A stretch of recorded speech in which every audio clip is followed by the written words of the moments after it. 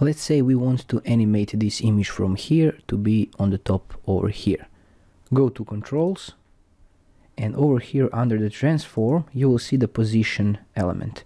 Now all you need to do is to click this display timeline, and you can see over here the timeline. Now just control and the mouse wheel in to zoom a bit like this, and now click on I'm sorry.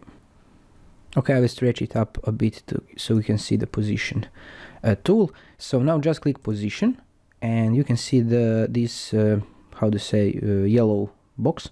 Now move the timeline over here and move the image up here. You can see the line that says moving from here to here.